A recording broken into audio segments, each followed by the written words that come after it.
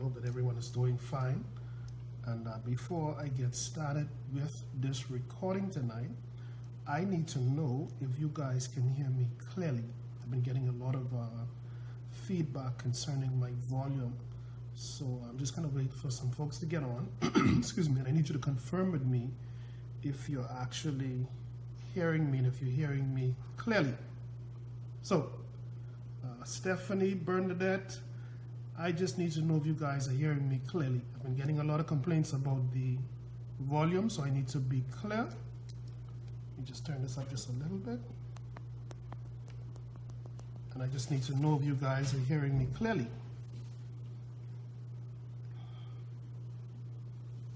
Anytime. Okay, you can hear me clearly. Okay, Basil, great. Okay, beautiful. Beautiful. Sorry for the signing on late. I was supposed to be on from 10:10, but again, this thing was just giving me a hard time. But nevertheless, we're here already, so no need to cry about that. Tonight, I want to speak to you about the mystery behind contending with evil altars. As usual, my teachings are prompted by the myriad of emails that I get. And I got an email today, I think it's from Nigeria, and it was about someone writing me about a husband and wife actually, and they were constantly having dreams about being in their primary school uniform and so on. They're adults with degrees and all that other stuff. And as a result of it, they noticed that they weren't progressing in life. It's difficult for them to not only get a job, but to also maintain a job. Aside from that, they're having dreams where people are taking their monies in the dream and running away with it, and all of this other stuff. Well, immediately as I began to read through email and listen to their experiences, I automatically knew that there was definitely an altar involved here. And for those of you who don't know about demonic altars, I suggest you go and research through my blog site or my YouTube and look on evil covenants and so on, which I give a detailed teaching on it. But anyway, going back to this couple, they were complaining that they've been praying, they've been fasting, and they've been doing, excuse me, everything known to break this evil cycle in their lives. Now, I want to make clear that you could pray all you want. You could fast all you want. You could join hands in agreement and follow all of those other laws with the Bible, subscribe all you want. However, when you're dealing with a demonic altar or an evil altar or a shrine, as it's called in Africa and so forth, then you're dealing with sealed covenants. And the covenants would outweigh your prayer, believe it or not, because the covenant itself that was forged with the kingdom of darkness has to be broken. But primarily, it must be recognized. Unfortunately, because we don't have this type teaching as it relates to altars, then you have a lot of Christians that are frustrated. A lot of Christians who are just totally angry about their Christian walk because they feel as if they're doing everything that's required of them by God, by their pastors, and they're following all of the 1, 2, 3, 4, 5, 6, 7 steps to freedom, to prosperity, and absolutely nothing is happening for them. In fact, things are getting worse. So that's what tonight teaching is about. Things are getting worse because you're contending with an altar. And if you don't know the rules and the principles that governs that altar and how you should contend with it, then you're going to have a major, major problem. So, what is an altar for those of you who don't know? An altar is a place where divinity meets with humanity. It's where human beings secure a place, a covert place, or even an open place, and they begin to summons spirits. They begin to call on evil spirits through evil sacrifices. So if you see a whole heap of people gathering at some beach or river or canal and doing incantations and rituals, or even in the forest or somewhere, make no mistake, that's an altar there, and they're calling up spirits, specific spirits, to do their bidding. Now, the people that are actually doing that, and again, they don't know this, they're not aware of this, but they're literally tying themselves to that altar. And even those whom they're sending curses at are also going to be spiritually tied to this altar. And according to scripture, Exodus 20 verse 5, for a minimum of 4 generations. So like I would have said in all of my previous teachings, there are, let's say you don't have any kids right now, and you decide to visit a witch doctor, a voodoo priest, or a spiritualist, or a psychic tarot card reader. Then according to spiritual law, God will visit your iniquities upon your children that you will have if you don't have any, or your current children if you do, and the penalty of what you're doing will now extend all the way excuse me, to the 3rd and 4th generation. That's a law. That's a biblical principle. Now, with that said, what we want to get into tonight is when a person contends, for example, this information that I've been giving you for many weeks now, when you decide to pray against an altar, when you begin to fast to break evil covenants, that's contending, that's struggling and fighting with that altar, know for sure that that altar will now begin to challenge you. And I know many of you have gotten many emails and phone calls on it. Many of you called me and said, Kevin, ever since I've been doing with this thing you've been asking me to do, all hell seemed to break loose in my life. Well, like I said to many of you, that's equivalent to you owning a home for 20 years. You have a 25-year mortgage, and you got 5 more years to go.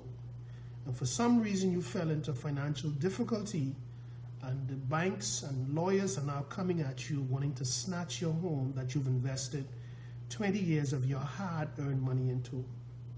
You know just as well as I do, you're not just going to surrender that home. You're going to fight tooth and nail because it's your property according to you, and you're going to fight to keep it. Well, it's the same thing when you're contending with altars. The spirits that are at that altar, that are responsible for that altar, when you begin to come at that altar with fasting, with praying, with rebuking and renouncing and denouncing and disassociating everything that is tied to that altar concerning you and your family, then these spirits are going to fight. These spirits are going to come at you every which way but Sunday. Again, and the reason is you're challenging territory and forces that you didn't know before. You were ignorant of these things before. So now when you begin to fight, they're going to come at you. The point I really wanted to sit on tonight is when you're coming against altar, and this is going to be one of the most important points I'm going to make tonight. When you're coming against evil altars or shrines, it is imperative that you make it a point to live right. That is key. Mind you, as time go on, you're going to see the victory. You're going to see many, you're going to produce many testimonies from severing yourself from these altars. Things are going to bust loose for you. Promotion, advancement, favor, all of those horrible dreams and stuff are going to either slow down or come to an abrupt end. Life is going to turn around, but on the heels of that, you will be challenged. So the mystery behind contending with evil altars tonight is to point out to you the necessity of living right. And when I say living right, I'm not talking about being perfect, because we all sin every day. I'm talking about making a conscious effort to do what is right according to the laws of God. If you don't do this, then you are opening up your life for an onslaught of demonic forces to literally make your life a living hell. Okay? So I want us to go into 1 Kings tonight. 1 Kings chapter 13. 1 Kings chapter 13. I'm sure you guys have your pen and paper and so on, because you know you don't come to class without these tools. And we're going to learn tonight. And from this teaching is going to even better prepare you how you need to handle yourself in order to fight these spiritual forces that are consistently fighting you. So in 1 Kings chapter 13, it says, "And behold, a man of God went from Judah to Bethel by the word of the Lord," meaning God sent him.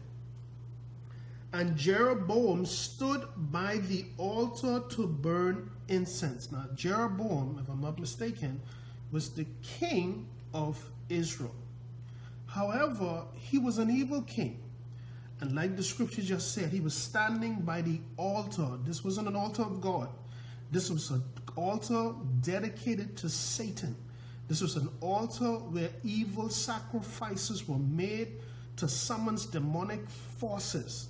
And any place, any land, any property where an evil altar is set up via witchcraft and obeah and voodoo and calling up of spirits, then that immediate area is cursed along with the people that inhabit that immediate area. This is why you will find, like, you living in a house where someone in that house is practicing witchcraft, but you have no knowledge of it. However, the effects of the curse that comes along with what they're doing is going to affect everybody in that home and in that bloodline. There are many instances of this.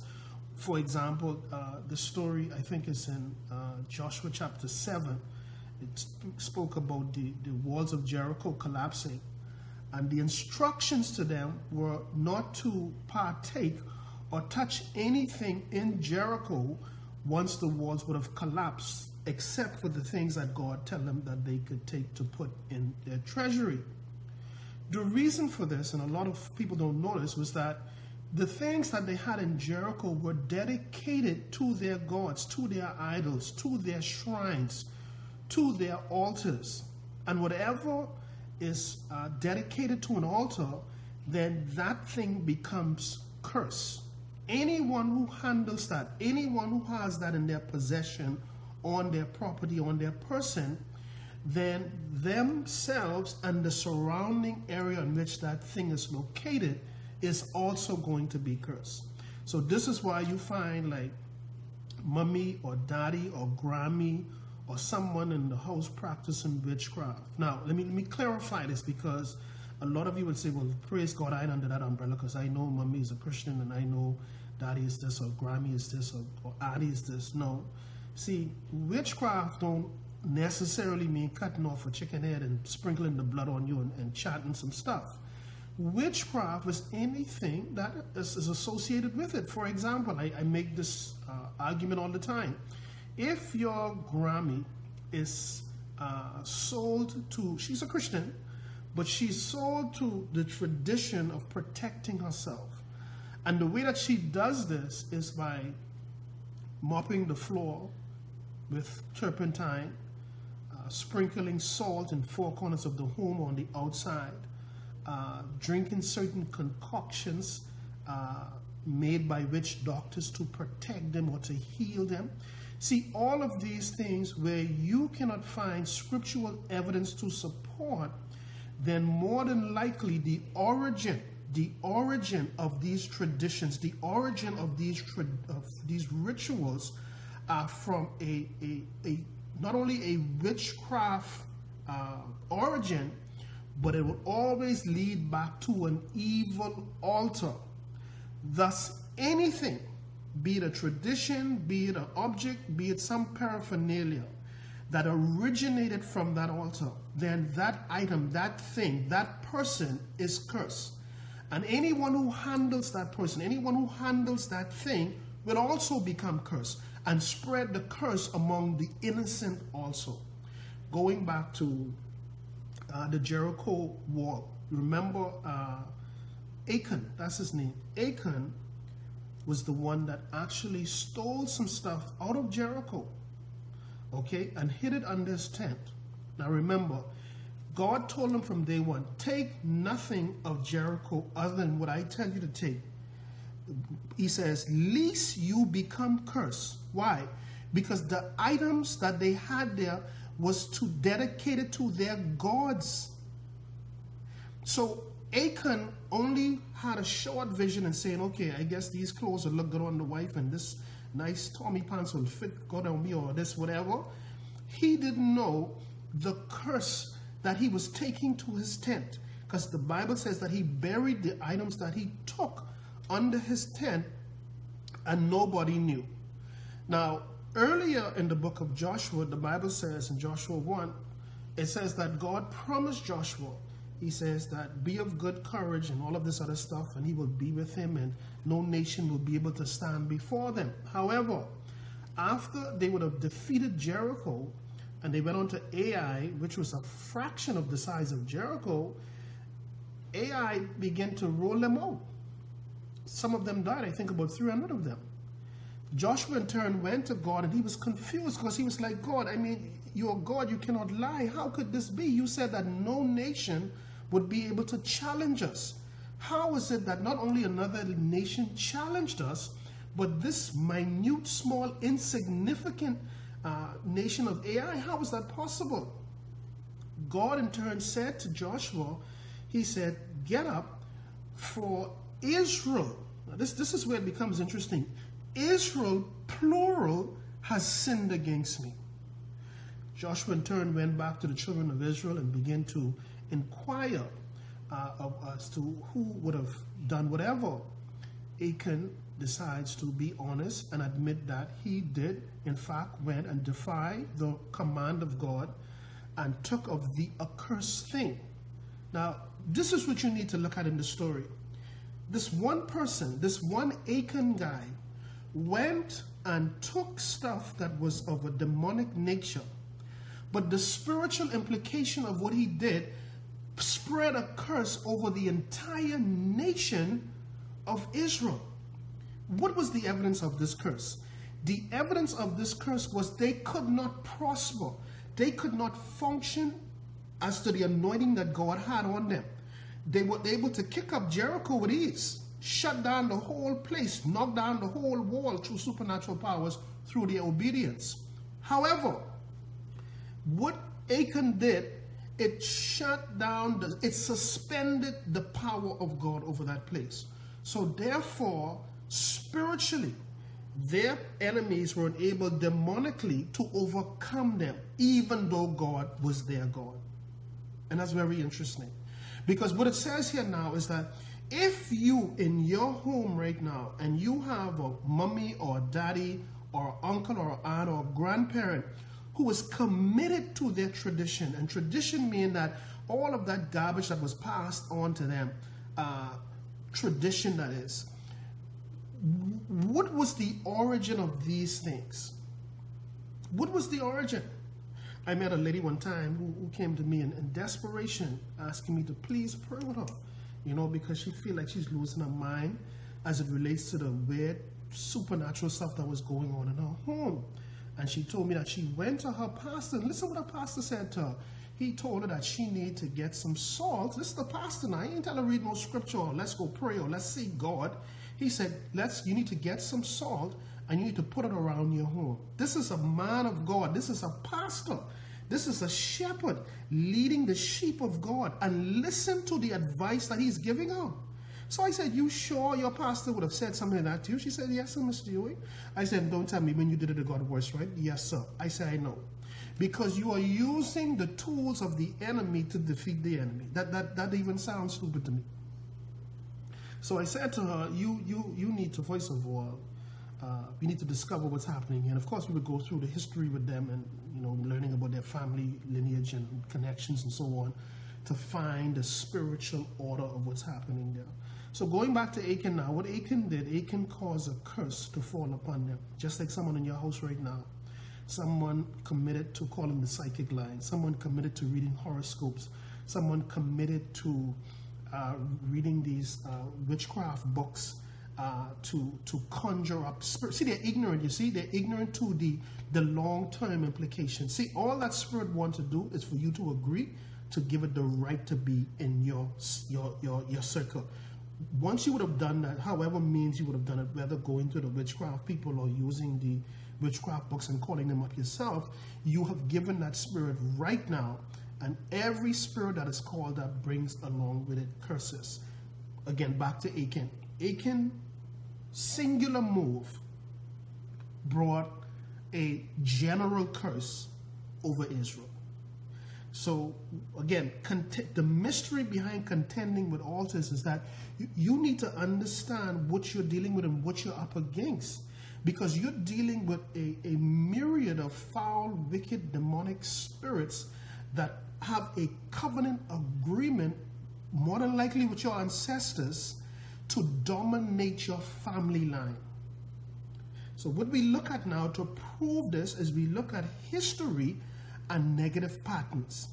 History, for example, when we see a history or an evil pattern of a particular sickness in that family, heart disease, diabetes, cancers, divorce, the women not being married, when you see that negative pattern, make no mistake, you aren't just dealing with the devil, you are dealing with an evil altar. You are dealing, and when you hear that word altar, think covenants. There are covenants that was established at that altar. There were certain things that was given. Our grandparents, grandmother, or even parents, they made pacts with these altars, surrendering our destinies. Some of us who weren't even born yet. Okay, I surrender my fourth generation for wealth, for health, or to be promoted on my job. And when they do that, an agreement was established, having evil spirits assigned to everyone that would be birthed through the bloodline of that person. So everyone that would have been birthed through the bloodline of that person, spiritually, they are programmed at a certain age in their lives where the cycle of that negative pattern, be it divorce, be it a consistency with cancer, whatever, will now begin to run its course in the life of that individual. So when you see patterns, evil patterns, know for sure there's an evil altar involved here. Also, dreams. When you're having dreams, again, that's always taking you back to your childhood home, or you're having dreams where you're in your school uniform or primary or high school uniform, or you're having dreams where dogs and cats are chasing you, or you dream about cockroaches and all these other stuff. All of these dreams, especially if they're consistent, they are pointing to an altar that is speaking to the destiny of your life. That meaning that altar is controlling your life. You know what's even worse? Because a covenant is already in place, it's easy for anyone to work witchcraft on you. It's easy for anyone to speak curses over your life because you already curse. There's a curse already on you. So that means, let's go back to the scriptures now to make sense out of this. Proverbs chapter 26 verse 2 says that no curse could come upon a person without a cause. So you are a walking cause, because through your bloodline, through your lineage of family members who involve themselves in idolatry, witchcraft, the curse is already there. So anyone who want to send a curse or speak a curse on your life, it is very simple to do, because the ingredient to facilitate that curse is already implemented through the altars that's in your family. Okay? So in the scripture here in 1 Kings chapter 13, it says that God sent a man, his prophet, sent him to Jeroboam to set the record straight with Jeroboam as to what God is going to do to the nation of Israel, inclusive of this King Jeroboam. So the Bible says in 1 Kings chapter 13 verse 1 says, "And behold, a man of God went from Judea to Bethel by the word of the Lord. And Jeroboam stood by the altar," this is a satanic altar, "stood by the altar to burn incense." So he was servicing the altar. He was worshiping the spirits or the gods of that altar. Verse 2. "Then he cried," this isn't Jeroboam, this is the man of God. "Then he cried out against the altar." So the man of God, the prophet of God, who was filled with the Spirit of God, who understand altars, know that behind every altar there's a principality. There's a principality with thousands, probably even millions of lesser demons that is subject to that principality. So the man of God now, the Bible says that he cried out to the altar, the word of the Lord, and said, "O altar, altar, thus said the Lord, behold, a child, Josiah by name, shall be born to the house of David. And on you, he meaning the altar now, he shall sacrifice the priests of the high places. The high places, when you see that in the Bible, especially the Old Testament, it meaning that these were places that they had their evil altars set up in the mountains, worshiping Satan, calling on evil spirits to saturate the land. This is why everybody was doing whatever they feel like doing and breaking every law of the Bible possible. So the man of God was now prophesying, and listen to this carefully. He's not speaking to Jeroboam. He's speaking to the altar as if it's an actual person. But the reality is he's speaking to the principality behind that altar. And he's telling the altar, God is going to raise up a young man by the name of Josiah. And this same altar where the sacrifices are made to release demonic spirits over the land of Judah and Israel, he says, every one of those priests. Now the priest he's talking about here is the satanic priest. Remember, Jeroboam was an evil king. Jeroboam served idols. He served altars. He served shrines. He had ordained voodoo priests. Hello, just like how the good kings of Israel who serviced the tabernacles and had godly priests. Well, no, this was an evil king, and this evil king had instituted obeah workers, witchcraft workers, men that were dedicated to the service of those evil altars. So this man of God, whom the Bible failed to name, is now reading the riot act, not to Jeroboam the king. He ain't checking for this dude. He's speaking to the invisible forces that's governing this altar. Now let's put a point right here, because you could write this down. Right now, if you know you're dealing with altars, remember, don't ever get caught up on the people who you think working will be on you. Don't ever get caught up on the people who you feel fixing you or put something in your chair or put something in your food. See, those people are just they're the instruments used by evil spirits. And I say this to you over and over. If you're dealing with witchcraft in your life, if you see evil patterns in your life, then no, not only is witchcraft present, but evil altars are the source. So you need to contend with the altar. I don't care how much pastor pray for you. I don't care how much they put oil on you. I don't care how much they go off in tongues. No, no, no, no, no. Just like the man of God, he had nothing to say to Jeroboam. He spoke to the altar because he knew spiritually there were forces there that you could not see, but that is what he had to contend with. So if it is your desire to shut down witchcraft and obeah and voodoo in your life, then you don't go after the practitioner. You don't go after the witch doctor. You hear what this man said? He says, altar, altar. He's calling it forth. He says, the Lord will raise up Josiah, or whatever the fella name, and this same guy who God is going to raise up, is going to break the bones of these wicked demonic voodoo priests on this same altar right here. And I don't have time for us to go into the history of what actually happened, because I'm really only solely dealing with contending with altars tonight. So you got to speak to the altars. If many of you listen to me right now, and of recent, I've been having so many counseling sessions with people who are being attacked supernaturally, where spirits showing up in the nighttime and pushing them and poking them and trying to touch them inappropriately, and they hear. See, all of this are signs that an evil altar is speaking to your destiny. Those spirits are coming to harass you. Why? Why? Because there is a covenant. Someone in your bloodline or someone who's projecting witchcraft at you have your photo, your fingernails clipping, your hair samples, or clothing that just went missing out of your home, or you had something hanging on your clothesline and all of a sudden it gone. Why it gone? Because they're taking these things and resting it on the altar. But don't think about just the block or rock or altar. No, there's a spirit behind that altar waiting for a sacrifice to be done, be it a goat, chicken, pig, because the blood of that altar give life to the altar. That's what sealed the covenant. So the spirit's now going to ask, what do you want us to do? What do you want us to do for you? Okay? We don't want Kevin to prosper. We don't want Kevin to get promoted in life. We want him to be on his job forever and never get promoted. In fact, we want him fired. So therefore, the practitioners of that altar come together. Listen to me here. Just like the Bible says where two or more of us come together, touching it, that is a biblical principle. That is a spiritual law.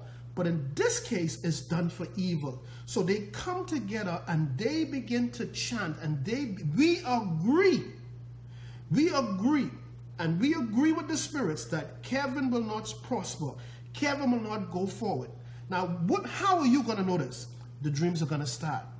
The dreams are going to start. You're going to, the initial phases of it, you're going to be high at night, things pressing you down in your bed, and you cannot get away. But the reality is, these spirits, make this clear, these spirits are not holding you down physically. Let's get this straight. You woke up and you cannot move. But the reality is, there are no prints in your arm. There's no pressure like nails or fingers in your chest. No. You know why? Because they're holding down your spirit. Remember, I always say to you, the real you is your spirit. And those spirits from the altar now, they're coming and they're tormenting you. This normally happens late at night. This normally happens right on the brink of you dozing off to go into your sleep. You feel these attacks, or you feel this presence come in the room, or you feel the sinking pressure in the bed, or sometimes you even feel the bed giving like a little vibration. And you pause to see if this really you losing your mind, or if this is really happening. There's some people who will literally hear footsteps in the house, or hear little crackling stuff in the roof. Sometimes you would hear like the door just open automatic. See, these spirits are coming to torment you.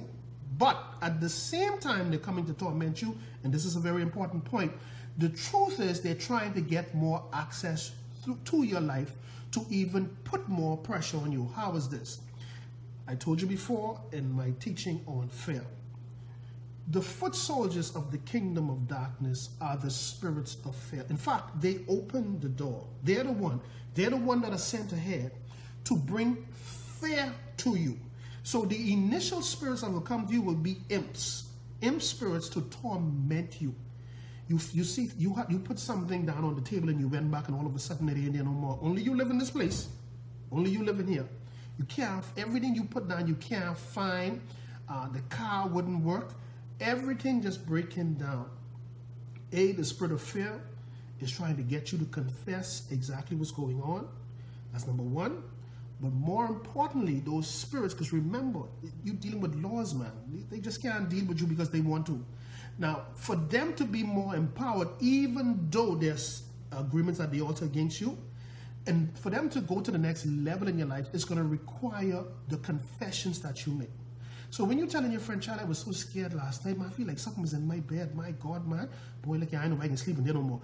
Listen to what you're saying, because you are making declarations. You are making verbal utterance and confessions that are giving the evil, invisible forces the legal death, and life is still residing in the power of your tongue. Again, let's go back to 1 Kings 13. When the man of God began to speak to the altar, he did not speak to Jeroboam, who had incense at the altar. The man of God was speaking to the spirit. And I'm trying to get you tonight to understand that it is the spirits that you need to deal with. Excuse me. That person on your job who you know dealing with witchcraft or OB, or that person in your family, man, don't let the things they dealing with scare you, because when that happens and you succumb to that, honestly, you're working in harmony with them against you. So you got to rebuke fear. It's a spirit. That's how you have to put it in your mind from this day forward. If you are feeling fearful right now, remember what the scripture says. 2 Timothy 1:7. God did not give us a spirit, spirit of fear. So what is fear, class? Spirit. Fear is a spirit. The dictionary rendering of the word fear speaks of an emotion or a feeling. That is correct.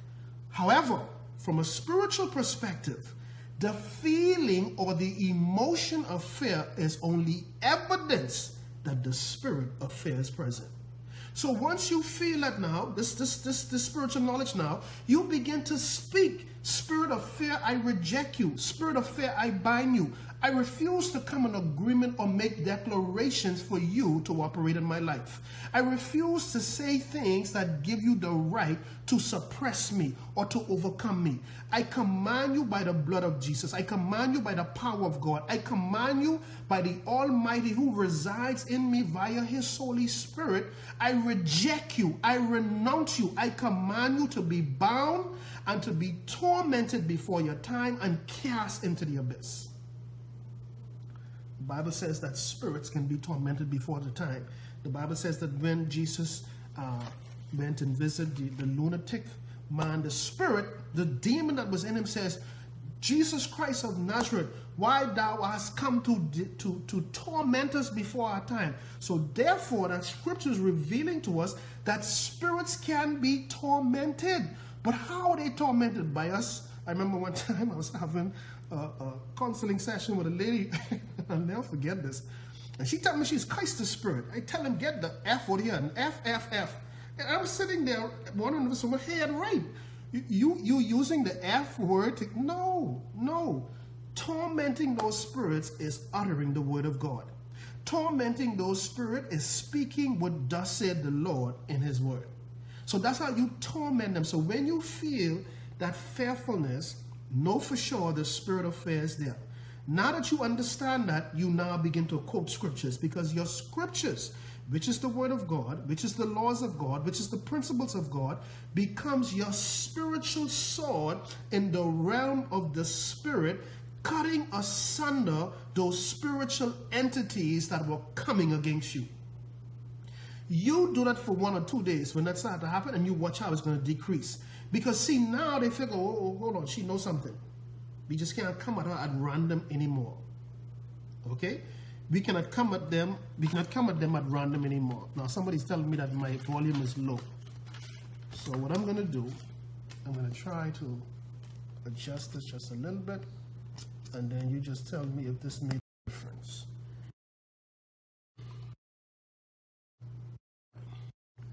Okay, is the volume any better now? Somebody let me know, because I don't know. I'm on a roll right now. So I need to know you hearing me clearly. So let me know. Can you hear me now? Anyone? Volume is fine? You good? Okay, beautiful. Someone says fine. Then I'm going to go with that person. Now, what I believe happens at times is that sometimes when so many people are on, this internet just starts to trip with the freezing and all of that. But anyway, so you got to now speak to the spirit of fear. Stop being all curled up in your home, and every little crack you hear, you trembling and shaking. No. Greater is he that is in you than any spirit in the world. In fact, they are afraid of you. You need to show them your power by decreeing the word of God, by speaking the word of God, by shutting them down and command them to leave your residence. So going back to 1 Kings chapter 13, it says, and behold, a man of God, beginning at verse 1, went from Judah to Bethel by the word of the Lord, and Jeroboam, who was the king, stood by the altar, the satanic altar, to burn incense. So this demon fellow was worshiping other gods. Verse 2, then he, which is the man of God, cried out against the altar by the word of the Lord, and said, so this is what the man of God is saying to the altar. He said, O altar, altar, thus said the Lord, behold, a child, Josiah by name, shall be born to the house of David, and on you, meaning the altar, he shall sacrifice the priests, that's the voodoo priests, of the high places, because that's what the voodoo priest is in charge of, who burn incense on you. The man of God, remember, I don't want you to get lost, he's still speaking to the altar. So if me and you were there, we would think his head ain't right, because he's talking to a bunch of stones as if he's talking to a person.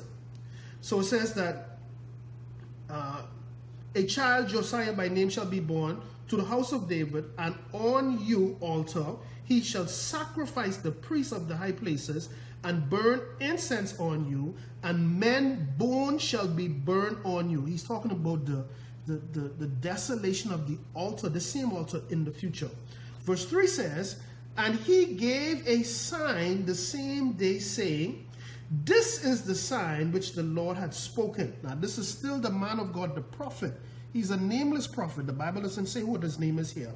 And again, for those of you just coming on, this is 1 Kings chapter 13 and verse 3. And he gave a sign, the man of God, the same day, saying, this is the sign which the Lord has spoken. Surely the altar shall split apart, and the ashes on it shall be poured out. Verse 4. So it came to pass, when King Jeroboam heard the saying of the man of God, who cried out against the altar in Bethel, that he, now I want you to get this now, Jeroboam now is listening to this man prophesy the demise of this evil altar and the spirits that are attached to this altar. Jeroboam have a problem with this, because number one, he's the king, and number one, he serviced this altar also. And this fella, this no-name fella, decides to come here and put mouth on his altar, or we can have a problem right now. So verse 4 says, so it came to pass, when King Jeroboam heard the saying of the man of God, who cried out against the altar of Bethel, that he stretched, this is Jeroboam now, stretched out his hand from the altar, saying, arrest him. Then his hand, which he stretched out towards the man of God, withered, it dried up, and it froze in the air, so that he could not pull it back to himself. So here it is, and this is why I tell you, man, listen, if you was a person who got God in you, and you believe God power is greater than any other power, and you're feeding your spirit man through the word of God, but listen, I don't care who the Obeah man is, I don't care who the voodoo man is, I don't care what they working against you. Listen to me, you run the show there. But you got to rise up with confidence, knowing these things, these altars, rules, principles, laws, high places, evil priests. You need to know these things. So when you go into battle spiritually through prayer, and all of this is going to change your whole strategy of praying. Ain't no more that little now I lay me down to sleep business. You going out there dealing specifically with the spirits behind that altar. So Jeroboam, he's at the altar, and he stretched forth his hand and telling his men, arrest him. And the Bible says that his hand withered in the air, dried up, and freezed, that he could not pull it back. Verse 5 says, the altar also split apart. Now you see this? God is backing this man. God is showing to this people of Israel that, look here, my power is greater than these evil, wicked altars y'all are serving. My power is greater. And stop walking around in fear that, oh, I hear he's wake Obeah, oh, I hear she's wake Obeah, oh, I hear she's put stuff in people's food. Well, that's great what they just do. But I'm not going to allow what I'm hearing about them to supersede the God that resides in me. I believe in God. He is almighty. He is almighty, more mighty than the Obeah. They could plant whatever they plant. But you don't sit there and speak of it. Father, whatever they plant, the spirits that's attached to it, I send it to them in the name of Jesus. I send the spirits from that altar and bring confusion among them, and that them and their altars will be confused. Them and their altars will fail. Them and their altars will be disgraced. Them and their altars will be brought to an open shame, so that people will see firsthand that there is no power greater than the power of God. So this business of, oh, I don't care what they just do. Many have sent curses after me. Many have sent spirits after me. Many nights I've heard them walking and doing all of this nonsense. And what did I do? I rise up in my bed and I spoke to them. You wicked, evil spirit, whatever altar you come from, I send the fire of the living God to that altar. Just like how the man of God spoke to the altar. And the altar had to listen and obey. The same power you have. You don't sit back. Don't sit back, you got all the lights on in the house because you're scared to sleep in the dark because you don't want this thing you hear walking around jump on you. No. No, man. No. Greater is he. Greater is he that is in you than he that is in the world. Listen to this carefully. Greater is he, the Holy Spirit, is greater than any other spirit out there. So you must speak to that spirit. And see, when you speak to that spirit, you're speaking from a spiritual perspective. You are covered by the blood of Jesus Christ. An angelic host, they are waiting for you to utter the words of the Bible, the rules, the laws, so that they can take action against these evil, invisible forces that has been sent to torment you and to put fear in you. You put fear in them. So verse 5 says, and the altar split apart, and the ashes poured out, the altar according to the sign which the man of God had given by the word of the Lord. Then the king answered. Now this Jeroboam now, his talk changed now. All I had, mode he had, would seize him and arrest him. Watch him now.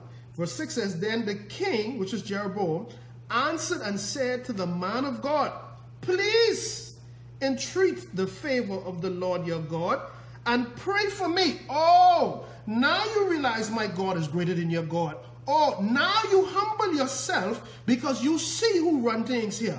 All this time you were serving this altar. All this time you was calling up spirit. All this time you were sending spirit to torment people. But you see today, those same spirit, Mr. Jeroboam, who you was calling on, could not help you. And now you have to call on that same God who you was in a rebellion against. So Jeroboam asked the man of God, please tell Mr. Jesus, ease up off this pain. Let me bring my hand back down, man of God, please. So he's humbling himself. Watch this now, verse 6. Then the king answered and said to the man of God, please entreat the favor of the Lord your God and pray for me that my hand may be restored to me. So the man of God entreated the Lord, and the king's hand was restored to him and became as it was originally. Now watch this. This is where we can really get into it tonight. Verse 7 of 1 Kings chapter 13. Then the king said to the man of God, come home with me and refresh yourself, and I will give you a reward. Now for those of you getting a little confused, I'm reading from my open Bible. I'm not using my King James Study Bible tonight. So the word, because it's much more simpler to understand than the Tao and all that other stuff. So verse 7 says, then the king said to the man of God, come home with me and refresh yourself, and I will give you a reward. Watch what is happening here in verse 8.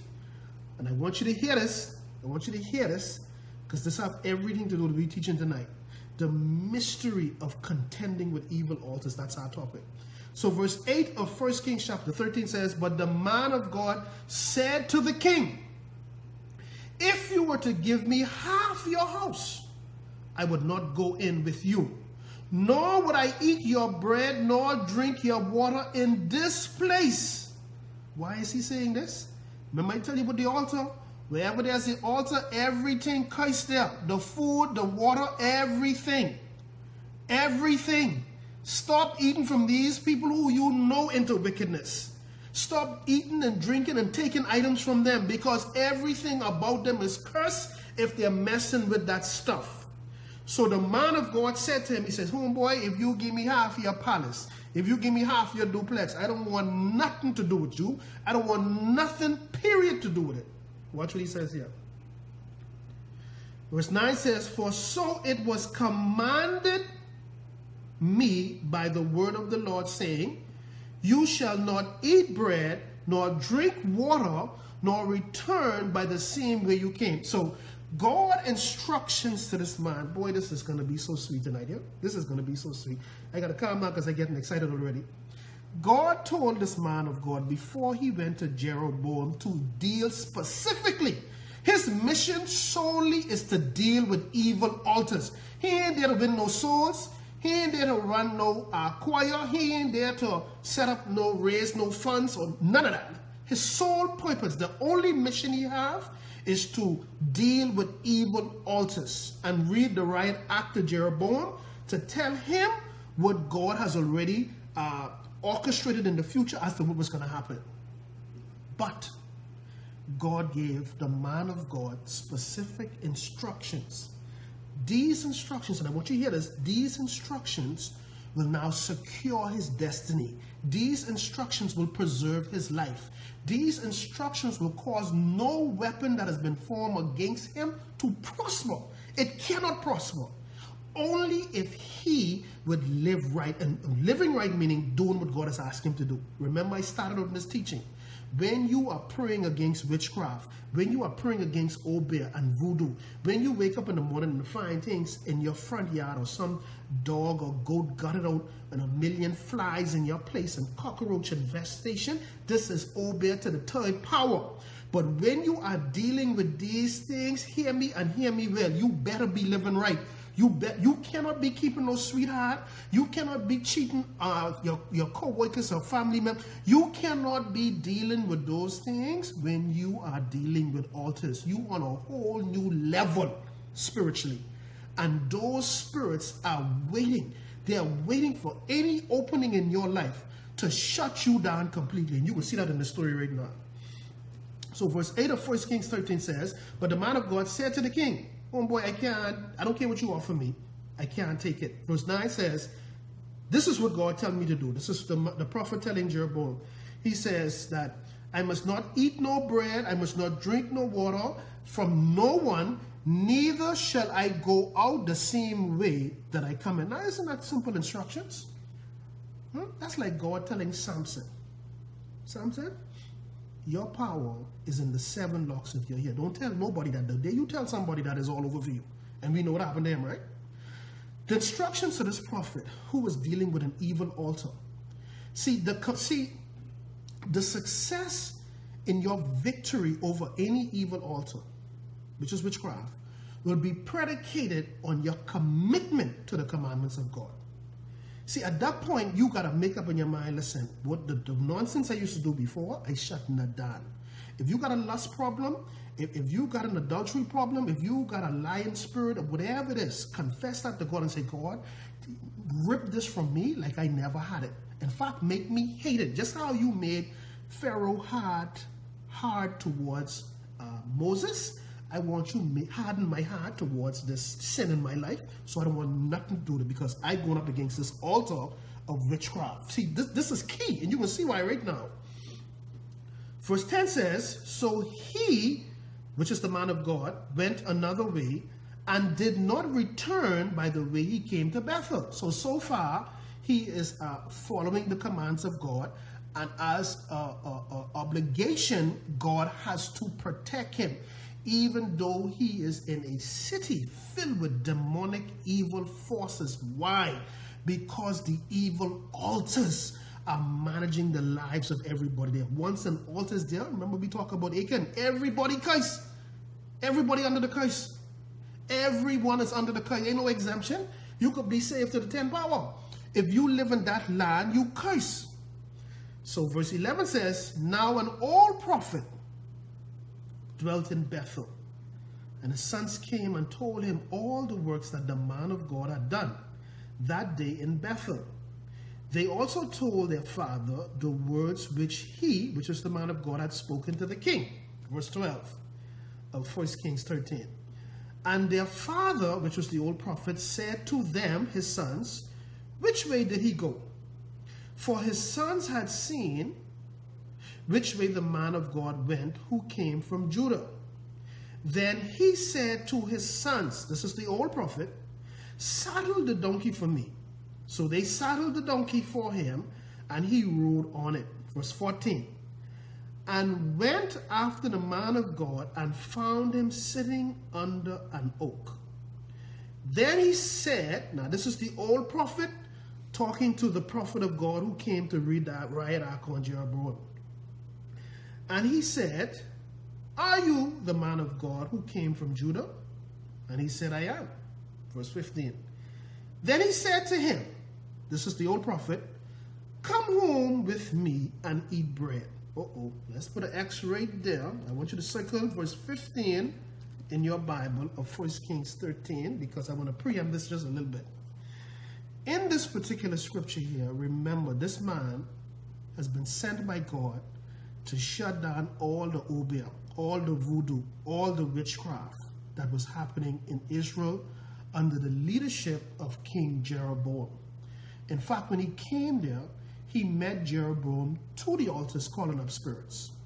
The man now ignored Jeroboam and began to speak to the altar as if there was an actual person there. And the reality is there was an actual person there, but it was a spiritual entity that he was speaking to. So clearly this man was on a level beyond what was going on there. Now, here is where it gets interesting. When you're coming up against an altar, and I said it to you earlier, when you're contending witchcraft, you have to be living right. If you got sin, hate, bitterness in your heart, you better deal with that. Before you make any prayer towards that altar, you need to tell God, clean you up. So God told this man now, because God's instructions to him and him adhering to those instructions will now protect him. So God says, when you go there, do not eat anything from them, do not drink anything from them, and do not go out the same way you came in. The reason why these things are being told him, because remember at this point, because an altar is in Israel, and the king, who's the king of Israel, is the head, the entire Israel is now saturated with witchcraft, saturated with obeah, saturated with voodoo. I mean, everybody, spirits running rampant in this place. So therefore, there are certain spiritual orders in place, and God is telling him through his commandments how to avoid it. Don't eat their food because they got witchcraft concoctions in it. Don't drink their water because they got witchcraft concoctions in it, meaning the people who we go to. And he says, and in worst case scenario, don't you ever walk out that same, if you came in through the front door, then you go to the back door. Don't ever go out the same way you came in. So these were God's instructions to this man to avoid the effects of the witchcraft or evil spirits affecting him. However, there was an old prophet that came looking for him. And now he's enticing him. Hey, look here, I used to be a prophet too, man. I used to carry on bad in Israel, man. Everybody used to know me, man. I used to prophesy and tell them, you know, who they get married and all this stuff. He's saying, man, come back with me, man. Let's go eat. So let's pick it up from verse 15 of 1 Kings 13. Then he said to him, this is the old prophet lying to the prophet whom God sent. Then he said to him, come home with me and eat bread. He said, this is the new prophet, I cannot return with you nor go in with you. Neither can I eat bread nor drink water with you in this, listen to this carefully, in this place. I cannot do it. Why? Because the place is cursed.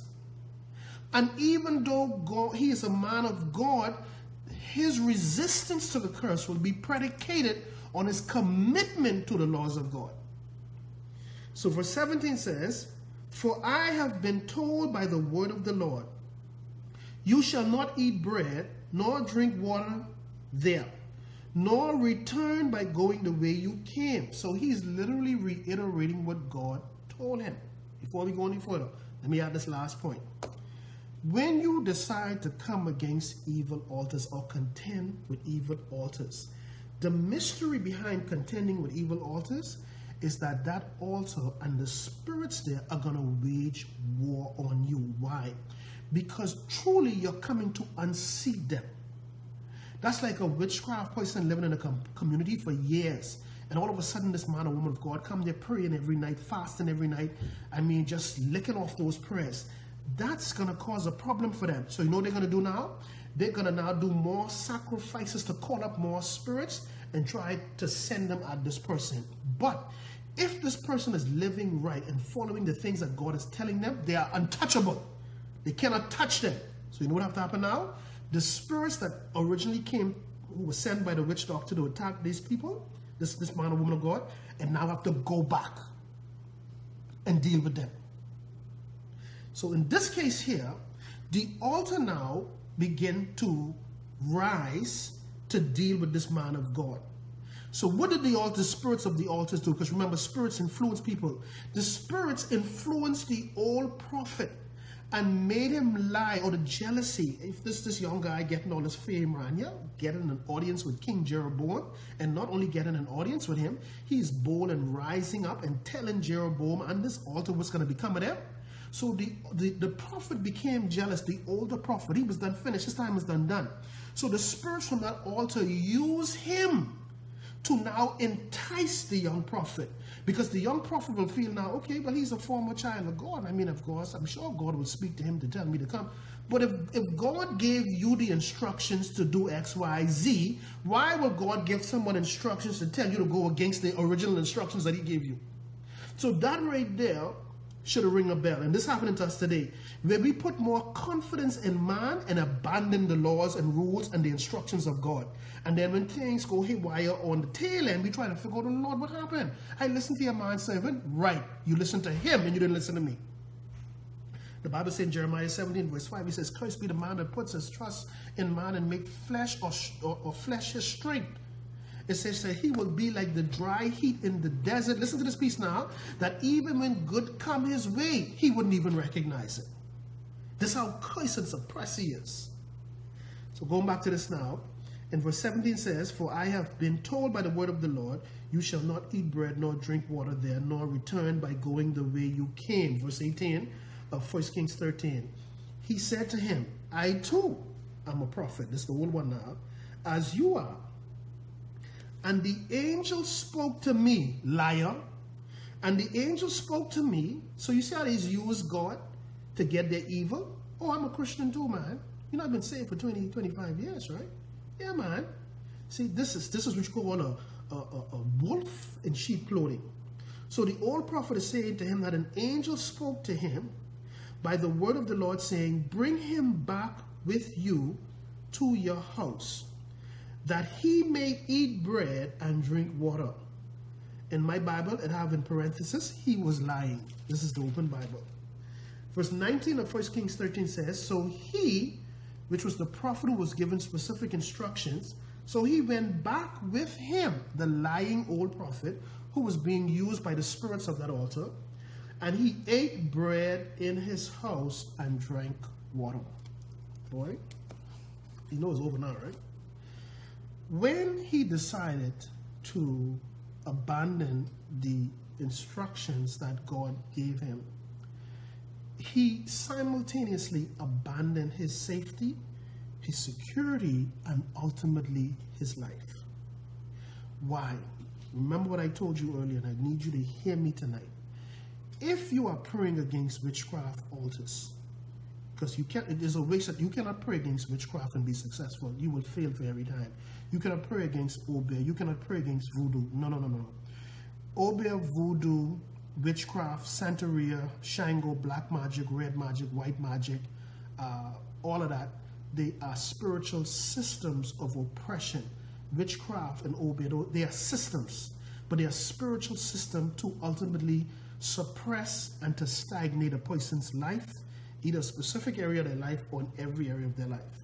So because there's a system, you want to disable the system. So in order to disable the witchcraft system, you have to pray against the altar. Because the altar is the place where humanity meets with divinity. This is the place where has been separated just for them to call on the spirits. And that comes through certain incantations and rituals, depending on the spirit that they want to call up. Okay? So when that spirit comes to that altar, according to the laws of the altar, because it's an evil spirit, it's now going to bring curses with it. Now, unbeknown to the practitioners of that altar, they don't know that even though they're working a spell on Kevin or a spell on Peter, they will also be participant of that same spell. Why is this? Well, it's pretty obvious. Spirits, evil spirits that is, have no loyalty to human beings. They know what their end is going to be. Damnation, eternal damnation. So why would they preserve you and protect you? You have to be stupid to believe that. And this is why people who involve themselves in witchcraft, they're ignorant to the spiritual implications that they're bringing to themselves and by extension their family. So while you're doing Peter over here, stagnating his finances or bringing spiritual witchcraft to his health and all of this other stuff, you better prepare yourself, because that will now, because the same spirit that's using you to manipulate these people will be the exact same spirit who will bring that curse. How many times do you have the spirit turn on these people? You know how many stories I sit down and listen to people who told me firsthand they were doing witchcraft and following a particular ritual, and they was off doing something and the spirits attacked them. I know of one person who was doing witchcraft and whereby they had to go had the children summons the brother, for the brother to now come in there and tell them, go to the room with this little black book and recite certain ritual incantations so that a greater spirit could come and remove the spirit that was on their sibling. These things real. These real stuff. I mean, you could sit back and you could play like these ain't real all you want, but if you believe in an invisible Jesus and an invisible God, there gotta be an invisible devil. There gotta be invisible demons. But anyway, so now this fella now, when he decided to go and eat this man old bear bread and drink his old bear water, it was lights out for him. What happened now? The spirits from that altar, whom he threatened, whom he read the riot act to, that's what I'm telling you now, they sitting back there and say, okay, yeah, bring it on, we can wait on you. No, no, no, no, no. They will use anybody possible. And you see what happened in the story? They will always use someone who looked just like you, who claimed to be of the same faith as you, who claimed to love God just like you. But there's a spirit behind them who is jealous of you, who don't want to see you succeed, who ain't going to allow you to come up in this place and shut down their evil. So they're going to use someone just like you, who claim to be the same faith as you, to shut you down. So the spirits from this altar use this old prophet to lie to this young man, to defy God. And when he did that, all hell break loose. So in verse, where are we now? Okay, in verse 20 of 1 Kings 13, it says, now it happened as they sat at the table. So here it is, the lying prophet sitting at the table with the prophet whom God sent to deal with the altars, Jeroboam altars. They're sitting at this table eating and drinking, having a merry time. But God is going to send his spirit upon the false prophet to literally prophesy the demise of the other prophet. So verse 20 of 1 Kings 13 says, now it happened as they sat at the table that the word of the Lord came to the prophet who had brought him back. This was the lying prophet. Verse 21. And he cried out to the man of God. So that means he's at the head of his table, and the spirit of the Lord fell upon this lying prophet. And now he's about to truly prophesy. Verse 21 says, and he cried out to the man of God who came from Judah, saying, thus said the Lord, because you have disobeyed the word of the Lord, and have not kept the commandment which the Lord your God commanded you, but you came back, ate bread, and drank water in the place of which the Lord said to you, eat no bread and drink no water with corpse, shall you come to the tomb of your father. So it was after he had eaten the bread and after he had drunk that he saddled the donkey for him, the prophet whom he had brought back. So at this point, the prophet, listening to the prophet whom God originally sent, listening to this prophecy of death that this guy, the lying prophet, has now levied on him. But listen what the scripture says. After he ate and after he drank, meaning that after he had this prophecy, he realized it was all over for him, so it don't matter no more. So he said, okay, let me finish this last piece of Kentucky. Let me just eat this last wing, because this is the last time I can see Kentucky again. It's the last time I can have this a full-size Coke soda here. So let me take the last of this, and that's it. The prophet never contested. The prophet never argued, because he realized he messed up. He realized that the protection that he had in that cursed city that he was in was obeying the laws of God. When he made the decision to go contrary to the laws of God, and I want you to get this, man, because he believed more than a human being, that he believed in the word of God. And every time I read this story, I become angry, because here it is. God spoke to him personally in the beginning. God spoke to him and said, listen, do not eat, do not drink, do not go in, come out the same way you go. God told him this. So when another person comes and tell you, God tell them to tell you, shut them down. I don't want to hear from you. The same God who could have show up to me and speak to me in my bedroom, speak to me in the shower, speak to me in my time of prayer, why he can send you to come tell me something contrary to what he's saying? That right there should have tell you, this nigga straight from hell. Get him from around here. Excuse my expression there, but you know what I mean. But this is why you have to be focused. You have to be, if God, listen to me, if God told you in the wee hours in the morning, Kevin, I'm going to bless you. Kevin, I'm going to make your name great. Then some clown who claimed to be some apostle, doctor, reverend, so come and said the Lord spoke to them on the way coming from Cuba, whatever, and said that he is going to strip you of this. Rebuke that. Reject that. Why? Because a devil is using this person to make you go against what God Almighty is saying to you. Your protection, your safety in God is predicated on your obedience to his words, his commandments, his laws, his rules. Everything is governed by a law. Everything is governed by a principle. There is nothing on this planet, there is nothing in the visible or invisible realm that does its own thing. There is a law some way, somehow governing it. I use this all the time, the law of gravity. Whether you believe in gravity or not, gravity says whatever goes up must come down. If I take this pen and I throw it in the air, I can command all I want. You will not come down. You think that pen will listen to me? No, because the laws of gravity will see to it that it goes down. When Sir Isaac Newton in 1514, whatever, discovered the law of gravity, he might have discovered it, but gravity was wrong. Gravity didn't show up when he discovered it. I wouldn't even use the word discovered. When he figured it out, because gravity always existed. So all the laws are waiting for you to implement them, waiting for you to activate them knowingly or unknowingly. So when you go against the laws of God, you can pay. And let me prove it to you. We can wrap up right here. God told this man, he says, listen, I'm sending you in to deal with altars. Dealing with altars, you're dealing with the principalities now. Because behind every altar are principalities who have millions of spirits that submit to them to that altar.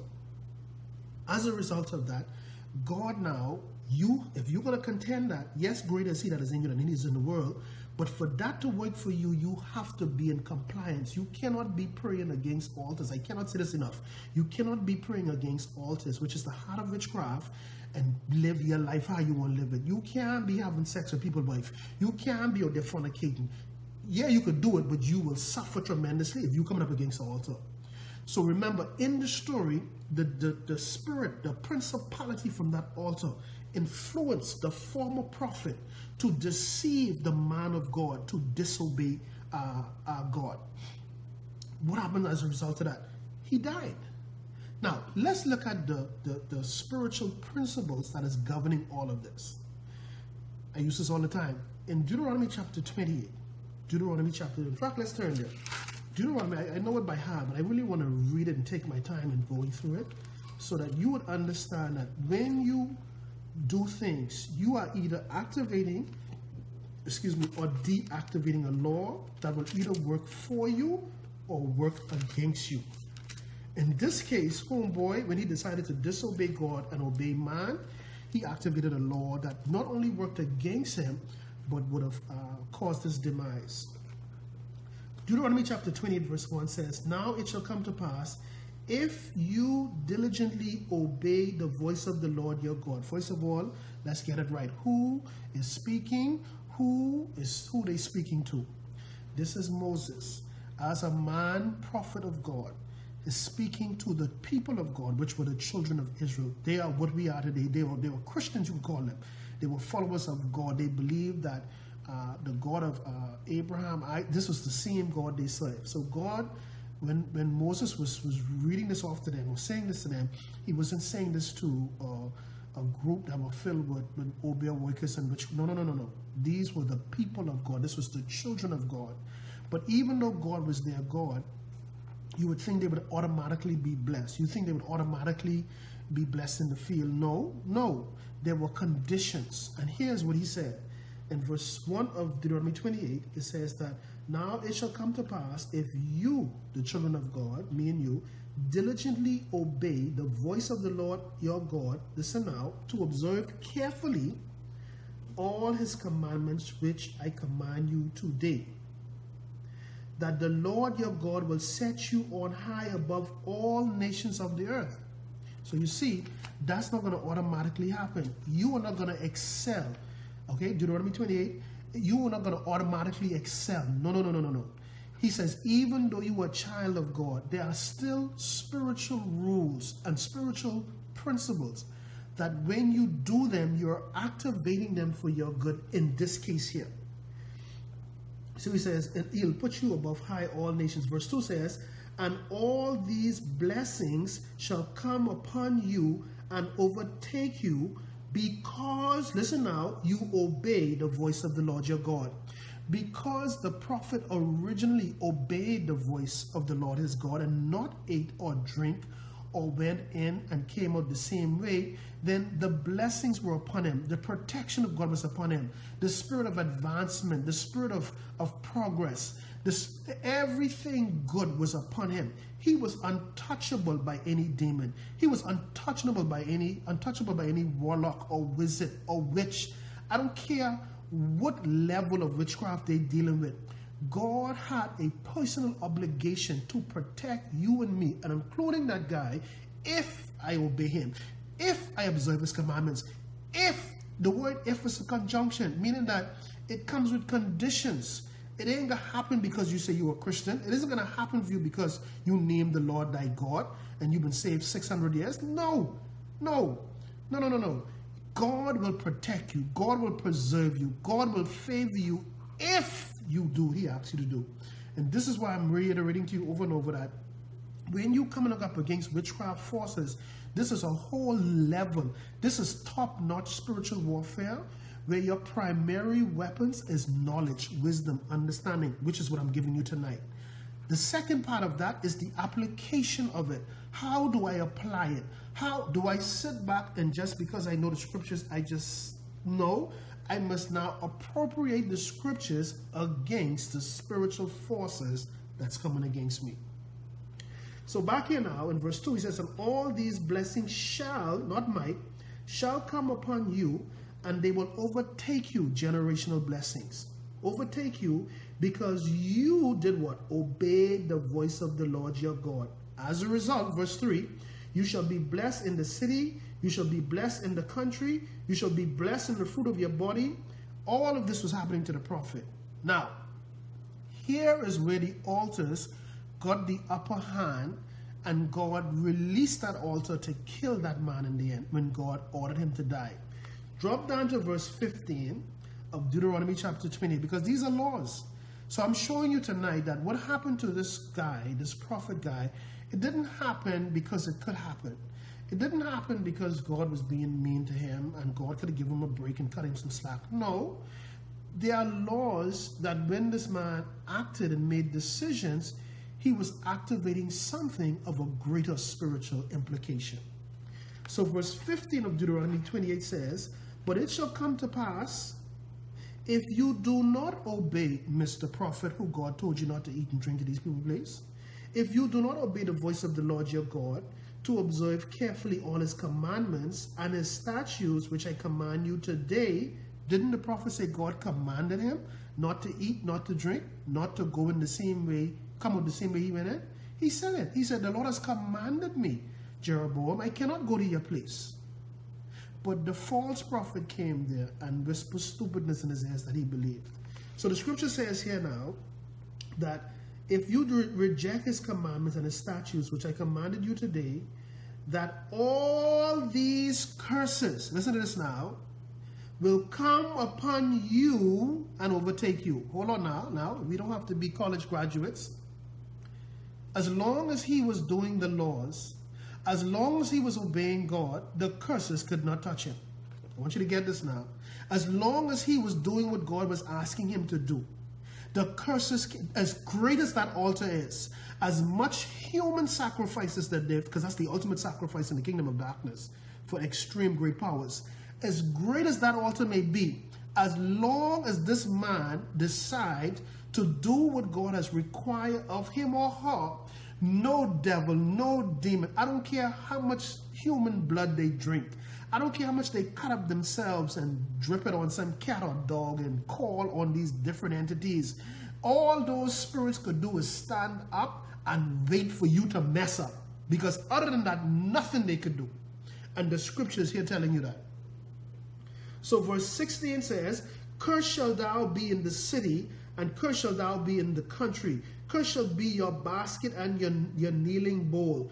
Cursed shall be the fruit of your body, and all of these sickness now coming upon you. All of this spirit of debt and poverty and lack and finance. Why are these things happening? How is it that the altars could orchestrate their evil on me? Because, Kevin, there is something you're doing contrary to the laws of God. This is why when you're contending with evil altars, you got to deal with you first. What is in your life that you know is not right, that you know is contrary to the word of God? What is it? You're sitting down every day with pure hate and bitterness in your heart. But because you're not fornicating, because you're not out there committing adultery, because you haven't murdered anybody that you deem as big sins, you feel you cool. But you know better than that, because every night you're being visited by spirits from that altar. Every night that spirit is literally tugging your shoulder and waking you up out of your sleep. And you're hearing voices in your home, stuff calling your name, and only you live there, or your spouse or children asleep. Or you're hearing pots and pans moving in the kitchen and you know nobody is out there. How come these things have the right to come up in your place and do these things? Because you're not doing the law. There's some rule you're breaking. And as a result of that, that was the opening for them to come in, just like this prophet guy. So there are many of you that God has told you certain things to do. But you allow some guy who you revere, some guy who you look up to, who's so spiritual, all right, to tell you some fascinating, dazzling words. And you took that, not knowing that when you did that, you were signing your contract for destruction. The scripture makes it extremely clear to us. I quote the scripture all the time, Proverbs 16 verse 25. And it says that there is a way that will always appear or seem right to us, just like the prophet. It appeared right to him that, you know what? I believe God really sent this prophet, because, I mean, after all, he is an old prophet. Cling, cling. So let me listen to him. And when he did that, what he was really doing was saying, God, listen, I don't believe you. I believe in your creation more than I believe in you, the creator. So at that point, God Almighty, his hands are tied. You see, remember, he has placed his word above his name. His word cannot return unto him void. Well, what would that have to do anything, Kevin? Let's go back to Deuteronomy 28. If you do not obey my word, if you reject my commandments, if you do not observe my words and commandments, then shall these curses come upon you. No curse could have touched the prophet as long as he was doing the work of God. If God sent you into a witchcraft village, trust me, he's going to give you specific instructions. All you have to do so that none of the witchcraft there could touch you is to do those instructions. If you go against those instructions, then the spirits from that altars will rip you apart. I'm done. I'm telling you tonight, if you have witchcraft activities going on in your life, now I've written extensively on this, I've done a lot of teaching on it, so you know the signs to look for, then you praying against witchcraft is not going to help you. The only thing you're going to do is cause the forces against you to team up and make your life worse than what it is right now. If there's witchcraft in your life, obeah, voodoo, and what are the signs? What are the signs, Kevin? What are the signs, Kevin, that an altar is operating against me? Well, I said some of them earlier. The first place is going to show up in your dreams. Your dreams will always be taking you back, always taking you back to the house that you lived in as a child. That's number one. Any dream that's taking you back to a former dwelling place, any dream that's taking you back to a former job or former employee, see, anything that you've already journeyed with or completed in life, but the dream is taking you back. See, the purpose of the altar is to set you back. It is to delay you. It is to hinder you. It is to anchor you so that you don't ever go forward. The purpose of the altar is to defy in your life, Genesis 1 verse 28. What does Genesis 1 verse 28 says? God says, and he blessed them. Who's the them? Adam and Eve. There was a spiritual endowment that he placed upon them that's now going to enable them to do something that they couldn't do under normal circumstances. What was this invisible endowment God put on Adam and Eve, which was the blessing, to do what? To be fruitful, to multiply, to replenish, to subdue. Or three of the first things that he said is for them to increase, to go forward, to multiply. That's why when you're born, you don't stay a baby, you keep growing. That's why when you want a job, you're supposed to keep moving up. In a marriage, you're supposed to keep elevating to different places. Whenever you are in a place in life and you are not succeeding, you are not going forward, everywhere you go, you are being rejected. For people who don't know you, hate you, doors are being closed in your face, no favor, no opportunity. Make no mistake, a system of witchcraft is operating in your life. There's an altar speaking against your destiny. The voice of the altar, there are three components of that altar. It's the altar, the sacrifice of the altar, and the voice of that altar. That's the spirit behind the altar. That spirit dictates, whoever's tied to that altar, that spirit is dictating the course of their life. That person is programmed to fail. There may be an altar operating in a person's life. Another sign is like the females can't get married. Cannot get married. I don't care how beautiful they are. I don't care how educated they are. Man will date them. Man will sleep with them. Will take them around the world and travel all over the globe with them. And guess what's going to happen one day? One day he can just change his mind and say, no, I don't want you no more. 3-4 weeks, a month later, he married to somebody else. Does that make sense? You know, because it's witchcraft oriented. Those that do get married, guess what? They will get married to the perfect person. Who is the perfect person, Kevin, if the curse is on their life? The perfect person will be the perfect person that will secure a divorce in the end. Why? Because the altar, the voices from that altar, the spirits from that altar is speaking to the destiny of those individuals. The family is programmed to fail. Everybody hustling, everybody trying to make it. God forbid mommy or daddy was to drop down dead. All of them, 8 sons and 9 daughters together, couldn't raise money to bury their mama or papa. Why? Because there's a curse on the family. The altar is speaking to their finances. The altar is making sure, even though they have degrees, the spirits from that altar will influence the spirits of those who God has given opportunity or favor with to shut them down. And the altar have the right to do it because why? What does the Bible say? His people perish because they what? Lack knowledge. They lack the knowledge that there is an altar speaking against their destiny. They don't know that. So you know what they do? Lord, when you can turn this thing around for me, Jesus. God, please, Lord, give me a favor tomorrow when I go put in this application. Application? Man, the fella done hire somebody you don't even know yet. Why? Because the altar has already influenced that boss, that manager, that supervisor to hire someone else. And guess what? The person may don't have no degree which was required to work on the job, but you who have the degree will never, ever, ever make any progress in his life. So when an altar is working against you, there is a line drawn in the spiritual sands of the spiritual realm. And that line is dedicated that you will only go so far in life. Every altar, the spirits from that altar becomes the enforcers of the covenant of that altar. When your great-grandme or your grandme or your mommy or your daddy went to those people, either to go take a fix off of them or to go fix someone, or they went there for luck, or they went there for healing or whatever, listen, whatever they told them to bring, they say bring 9 eggs, bring a gallon of seawater, bring a bacat, whatever they telling you to bring, and whatever you take them, whatever they tell you to do, you don't notice, but all of that is tying you to, that is making the covenant. It is a covenant.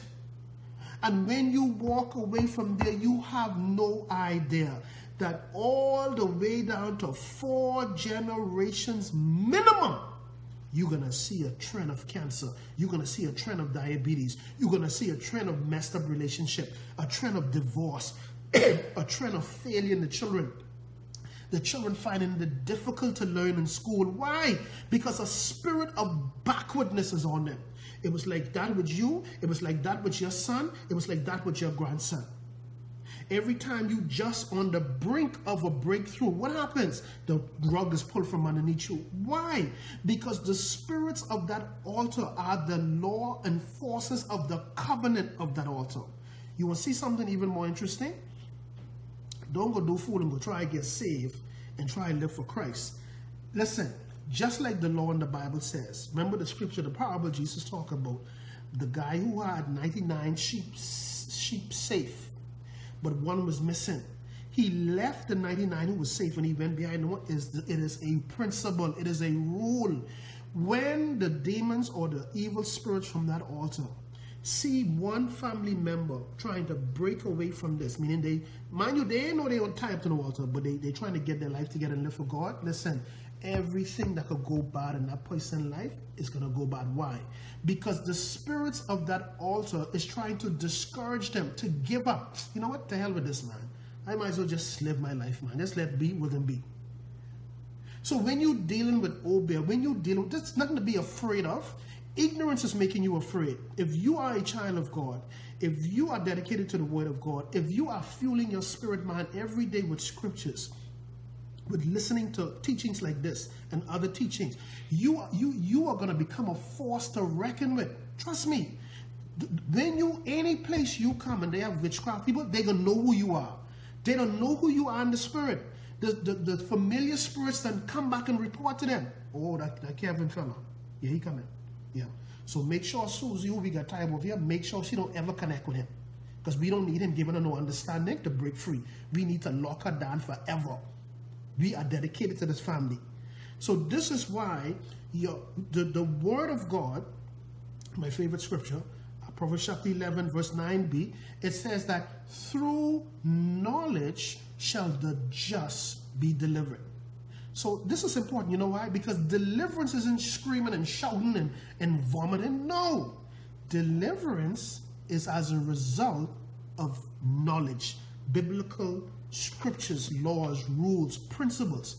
What I told you the last time I had a teaching with you, people who excel in their jobs, who excel in ministry or any facet of life, we look at them and we say, boy, this really is a smart person, but they're good at making decisions and so on. That's only a part of it, you know. People that excel in life are people who understand the principles and laws of what they're dealing with.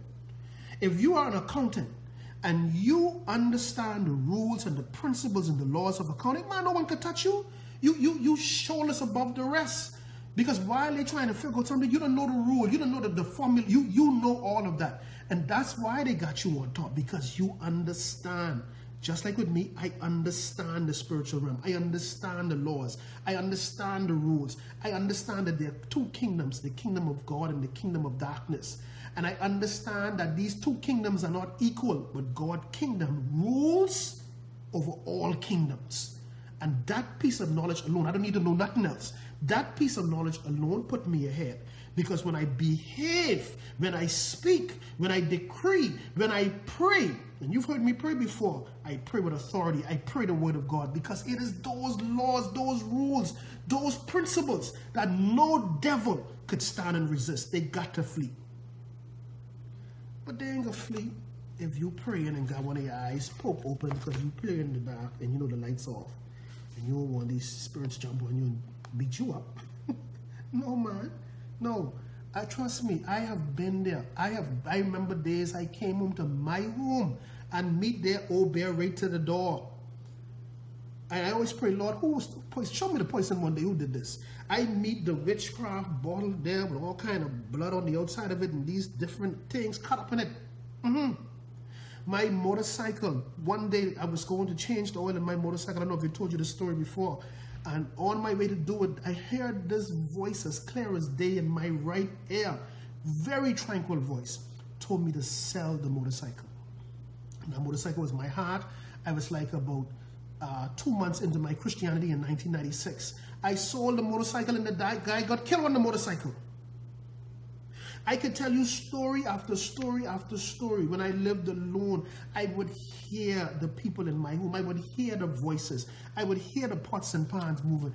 I would hear when the presence, feel when the presence walk into my room and literally speak to me. So don't tell me these things, they are real, and that's why I'm adamant about teaching people about these things through the assistance of the Word of God.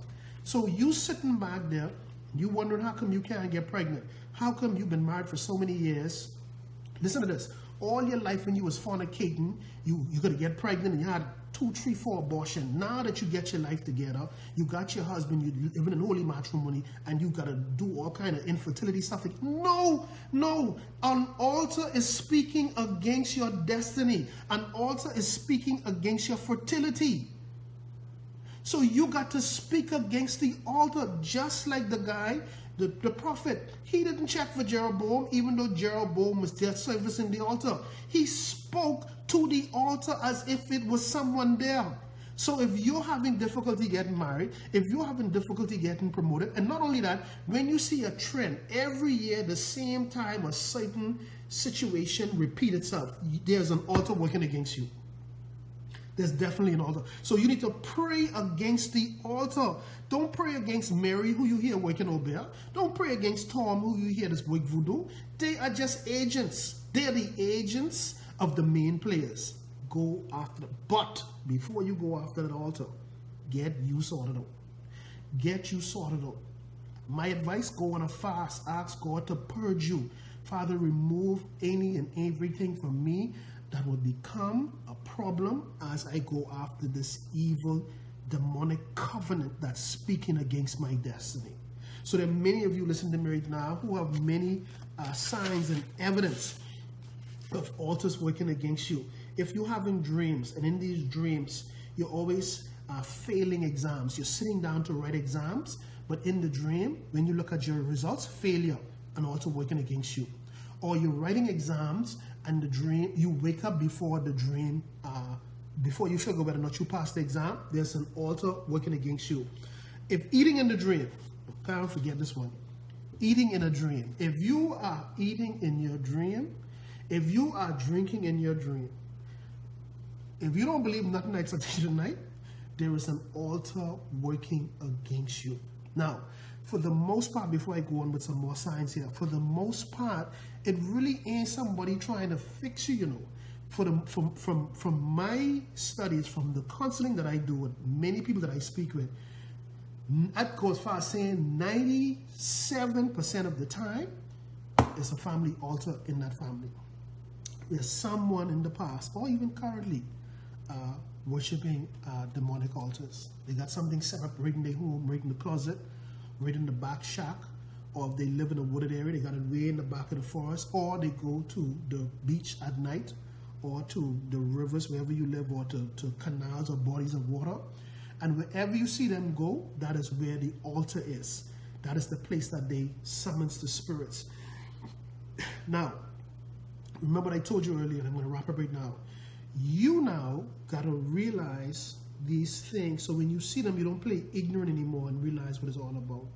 Somebody sent me, I didn't get a chance to respond to them. They sent me a photo of what appeared to be a chicken, a feathered chicken, I think with the beak and legs removed, that was buried to a certain tree in their yard. They were able to see it. I couldn't make it out in the actual photo, but based on the comments that I read, I kind of figured out who it was. Immediately that would strike fear in you, but it shouldn't. And let me tell you why.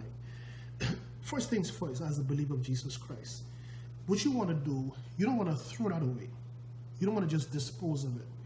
According to the laws, the biblical laws, as it relates to dealing with these things, which are clearly objects from the demonic altars, it says in Deuteronomy chapter 5, verse 7, God gave a specific instruction to the children of Israel when they get into the promised land, which is known at that time as Canaan, which we know to be Israel today. He said to them, when you get there, you are to burn their altars, their high places, their pictures, their images. He didn't say toss them. He didn't say break them up with a hammer. Put fire on it and burn it. Why? Because you see those things, for example, the person I just was telling you about with that chicken there, see that chicken what they had there, that place now become an altar. And remember I told you what an altar is. An altar is a place where humanity meets with divinity. So this thing that they have in her yard now, this become a legal spot for spirits to now come to her property and now begin to run their activity. So any bottle you find buried in your yard, or some cross with 9 million pins in it, or anything like that, you set fire to it. You burn it, get gas, and don't touch it wherever it is, or if it's in a place where it could cause damage to something else, you get a stick and move it, and you put it to this place and you burn that. You're burning everything that was giving it the power to operate there. Another thing, anything that you are given from that altar. For example, I know of people who sat with me and tell me they had a serious court case coming up, and they went to the witchcraft person, and the witchcraft person tell them that they would have to either put some garlic on their person, or they would give them something to, for example, they would tell them, whoever the person is that they're against in court, to write their name on a parchment paper and put it in their shoe, or they would have to wear a specific red shirt or something. See, what are they doing? Listen to what they're doing. They're getting you ignorantly to now covenant with their altars, but they're not going to tell you this. So even though you might win your case, even though you might get your settlement, but that ain't all you can get. See, because now that the spirits have already done their bidding for you, those spirits are now attached to your life. And you're going to see some strange stuff beginning to go down in your life. If you're married, listen, you and your wife and husband are going to row like cats and dogs for no reason. I mean, for no reason in the world. Rowing and fighting. Why? Because they sent a spirit there. That spirit of division, that spirit of separation, that spirit of divorce. But you, the Christian, why are you failing in this? Because you lack knowledge. You reject the biblical principles that God has laid out to overcome these things. Just like the prophet we talk about. Again, the scripture says to us, it is a law. We, who's the we? The Christian. We do not wrestle against who? Flesh and blood. So you shouldn't be fighting and fussing with your wife. You shouldn't be fussing with your... If you know something is wrong, Kevin, this man wasn't always this way. Kevin, this woman... Okay, good. That's a good start. Now that you know that, you don't run over them no more. You get in your corner. You get down by your church and you begin to pray not only unto God, but ask God to send his fire at that altar that has been erected against your marriage. Every spirit of division, every spirit of divorce, every spirit of separation, every spirit has been sent to put a wedge between the union that God has secured. See, you got to fight, but you got to know how to fight. You got to know the rules first. You got to know the rules. I remember one time I was sitting with someone and they told me about this dream that they had. And in this dream, they were in this strange bedroom. It wasn't them and their spouse bedroom. And they didn't see their spouse, but they saw the feet of their spouse hanging at the edge of the bed. But the room was totally not their bedroom. Number one, that already speaks of confusion. You find yourself in a place in a dream and you don't know where you are. That is confusion. That's the first spirit you're dealing with. Secondly, he said that when he looked to the ground, all around the bed were thousands of crabs. And he had this spear in his hand. And he decided to take the spear and stab one of the crabs. Now, all along they weren't checking for him, but when he did that, it's like it sensed every other crab and all of them turned around with their biters at him. Immediately, someone sent a host of demonic forces after that marriage to destroy it, to rip it apart. So I said, listen, you got to tell me, y'all don't see eye to eye. No, y'all hate each other. Y'all can't stand each other. If you could kill her or she could kill you right now, your day would be the same. Yes, sir. I know, because you see, the dream, remember now, the Bible says, Jesus said, listen, behold, I've given you power to tread over scorpions and serpents. And again, these are just symbolic of spirits. Just like the crabs he saw in his dream. But there were a legion of them assigned to that marriage to make sure and to ensure that that marriage failed. So many people whom God has blessed with the right mate, but someone either was jealous of them or there was a curse of divorce in that family. And because no one recognized the curse and dealt with the curse and the altars, then they listen carefully, they were working along with the very spirits that came to separate them. How, Kevin? How can you work with the spirit? When you go against the laws of God. God law says you do not wrestle against flesh and blood, but you fighting this woman every day. You cussing this man, telling me good for nothing, he ain't white nothing every day, and so on. So you are violating the laws of God. What are the consequences of violating the laws of God? Then you would have opened the doors to demonic activity, which is labeled to curses. Kevin, where's this in the Bible? Deuteronomy chapter 28, verse 15. If you do not obey my laws, if you do not hearken to my commandments, then shall these curses come upon you and overtake you. It's a law.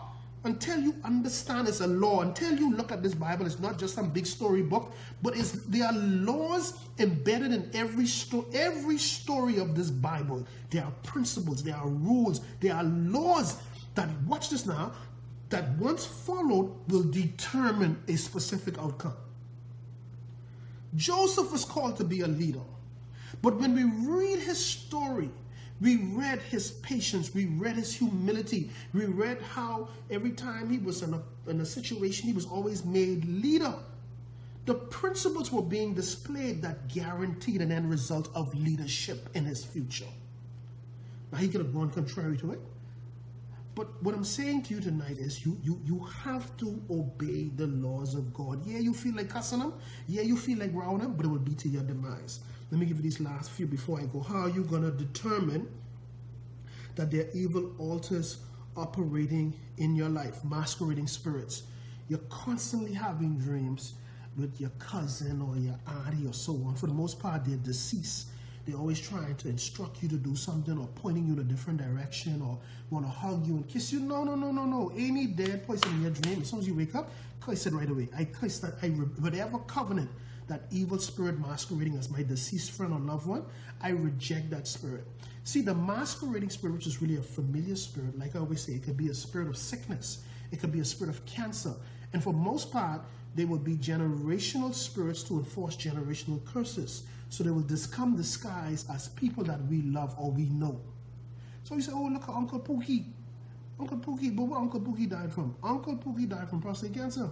Yeah, Uncle Pookie dead. So you doing dreaming about dead Uncle Pookie, and you hugging Uncle Pookie. Hugging is symbolic of coming in agreement. So this spirit of infirmity, specifically cancer, when you hug that person, remember, the real you is your spirit. This masquerading spirit is a spirit. How can two walk together except they do what? Hello, I didn't hear that. Unless they agree. So when you tie yourself to this, you are agreeing with the spirit. I just had someone wrote a comment on one of my YouTube teaching on streaming of the dead, and man, she was telling me, man, I don't believe in that. I don't believe what you're saying about these dead people and so on. I don't have a problem with that. Let's move on. You deal with the consequences. I didn't tell you what the law says, so you could do whatever you want to do after that. So if you see yourself in a dream hugging dead people and conversing with them, they're familiar with the mask, get rid of them. If you're having dreams where every time you have a dream, there's someone trying to get into your home, but they can't get in, or someone is knocking and you open the door and they try to push, but you pushing back, that's evil spirits trying to enter your life. For the most part, it's generational curses. See, every spirit has a specific function, and that specific spirit is trying to see. Once you open that door in the dream, it's symbolic of you opening up the spiritual door in your life, and you see the spirit. Always remember this: spirits have no legal right in the earth unless human beings cooperate with them. So the spirit, particularly in the dream, is always looking for the human agreement. Because it's an evil spirit, the agreement or the securing of it will always be deceitful or covert, thus dreaming about deceased relatives. So you've got to address that. If you're having dreams about dogs, snakes, cats, especially if you have dogs chasing after you, or worst case scenario, a dog biting you, a snake biting you, remember, they're not biting the physical you because obviously you're sleeping. They're biting your spirit. Whatever affects your spirit in the dream will automatically affect you in the natural. So immediately you need to wake up and rebuke that. I remember about 3 months ago, I had this dream, and in this dream, again, I was in this strange place, and even because I'm so familiar with the symbols, even in the dream, I knew this was confusion. And I was holding like this black string, like a little elastic type string. And I was playing with it, and the thing turned into a small black snake and bit me right here. In fact, I kind of felt it when I woke up. And I held my thing and I cursed. I say, whatever demonic concoction that was originated in my dream, I reject it. I refuse to come in agreement. Whatever spiritual concoction, whatever spiritual venom has been sent to pollute my spirit, I send you back to your sender, and I break the covenant that was covertly established in my dream. So you got to, when you learn, you got to shut them down immediately, because they're hoping you either say, oh, that's just a stupid dream, or just, I can rebuke that later on in the day. No. You deal with that immediately. When you're always having dreams at your birthplace, we talked about this before. You grew up with your grandparents, or you grew up with your mommy. You're now 45, 50, 25, 30, and you're constantly having dreams when you're back in mommy house. Spirit of stagnation, spirit of backwardness, spirit of delay, spirit of setback. There's an altar speaking against your destiny, and with the altar saying you will not proceed no further, you will not advance in life. We are here to see. Angels and demons in the spiritual realm is equivalent to policemen in the natural realm. The policemen are agents of the law. They enforce the law. If you're speeding over the speed limit and the police see you, his job is to run you down and write you up and charge you. Why? Because you violated a law. That's the natural, right? In the spiritual realm, when evil altars has been erected in a family lineage, there are certain covenants that were agreed to. But what the practitioners don't know is that evil spirits brought curses. So therefore, those spirits are responsible for enforcing the curses. Now hold on now. This Peter? Peter approaching 29. And the rule is for this family is that everyone who going on to 30, they're going to be struck with some form of cancer. This is why when you learn this understanding, you be proactive. You see the negative patterns in your family. You see everybody dropping down from heart attack at a certain age. You see everybody dying before the age of 50. Proactive mean that, okay, I get it now, Kevin. I get it. I going up against that altar and I can shut that baby down, that me and my seed will not die before we reach 50. In fact, we will live a long life. See, you need to act now. I remember having a conversation with a lady one time. She was telling me, I think her mother died at age 53. And she was approaching 53. I think she's like 52, and she's going to be 53 the next year. And she had this unbelievable fear that gripped her because she felt convinced that at 53, her life was going to end. So you see stuff like that, the spirit of fear moving on her, because the spirit of fear wants to put the seal on this now that we got her at 53. So we need her to cooperate with us by her agreeing with fear. Fear is a spirit. There are also laws as it relates to fear. In Job chapter 3 verse 25, Job said that the thing that I greatly feared has come upon me, and that which I was afraid of has overtaken me. What did he greatly fear? Well, look at what he lost. He lost his 10 children, he lost his wealth. He greatly feared those things. So you see, fear, according to Proverbs 29 verse 25 or verse 25 verse 29, it says that fear is a trap unto a man. So you see why you have to eliminate fear. And when I consult with people and they always say, well, Kevin, I fear. I say, no, use another word. Use the word concern. Kevin, I'm concerned. Don't ever use that word fear. Don't ever use that word I'm afraid, because that is a word that establishes covenant with the spirit of fear. And you don't ever want to give into that, because again, they are the foot soldiers to the kingdom of darkness. All right? So I think we about covered that. Right, okay. So in closing here, and I'm done. In closing here, here's what I want to say to you. I want to say to you that from this night forward, and I'm not just talking about people who are aware of witchcraft in their family. You would have had your hand dirty at some point. And I've sat with people like that. And I tell them up front, I say, listen, if you're going to sit with me, and if you want me to help you, you have to be excuse me, you got to be real.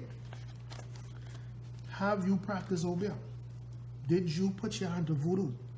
Did you follow different instructions from these people to do? See, I need to know, because you see, that tells me right away that you were tied to an altar. And the reason why the person at work Obia working on you is because you already curse by going to these altars. So anyone can put a curse on you now because you're open for it. All right? I know, I was trying to remember something, that's why I was saying that. Yeah, I just want to remember before I go. Workplace witchcraft. Workplace witchcraft, I have to insert this in here. A lot of things that are happening on a lot of the jobs that you're on. You're seeing strange promotions, or people who just got controlling spirits and cussing out the boss, cussing out the supervisor. For some reason, these people got to submit to these people. Witchcraft. Obia. When you see one person on that job could do what they feel like doing, or sleeping with the boss and got the boss head gone, or the boss can't think straight, even the man wife got to submit to this evil person. Obia, voodoo. Now, here's what I really want to get at. That person have an altar on the job. They have an altar on the job. Now, they can either have a spiritual altar or they can have a physical altar. Now, with the physical altars, this is how it will be. It'll be almost like a souvenir. You'll see like a little Buddha thing on their desk, or some little artifact. Don't let that throw you off. That's an altar. Oh, that's an altar there. See, and you ask me get it from, oh, that's when we was to, when we went to London the other day, and we don't pick up nothing from London. Straight out of the Obia man house. That there, they brought that in there. And that there, that's the place where the spirits meet and now run its course in this place. Now, how you gonna know this? You're gonna begin to have dreams about your workplace. You gonna have dreams like the place where you, in the area where you work, filthy, dirty, disorganized. Now, you see that Obia going to bed, witchcraft, or you will see like the boss or the supervisors, like in the dream, like they're under spell, like you talking to them, but they can't respond to you. They under witchcraft powers. Or, and how you gonna know the person who doing it? Every so often you can keep dreaming about the same person.